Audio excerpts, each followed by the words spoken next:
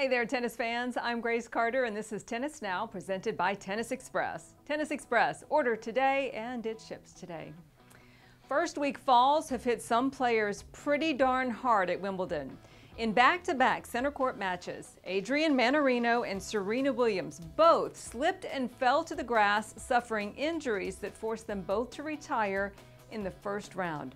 Serena's quest for number 24 came to a shocking end at 3-all in her opener when she slipped and fell, injuring her right leg.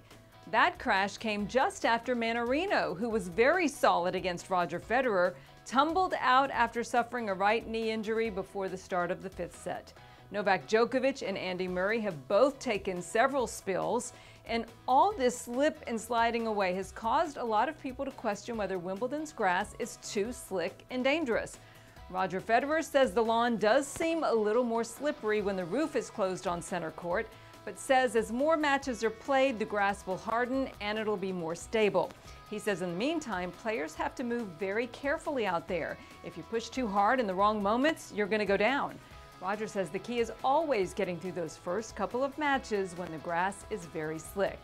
But the All England Club has defended their turf, saying that all courts are inspected each day before play and they are happy with the conditions. So why does it seem that so many players are struggling to stay on their feet this year?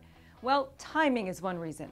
Wimbledon was canceled last year, so a lot of players haven't been on grass in 2 years.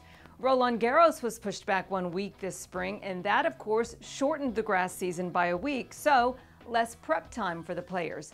And then add in all the rain they've been getting in London, which means the roof gets closed and that keeps the courts very moist. So, what to do?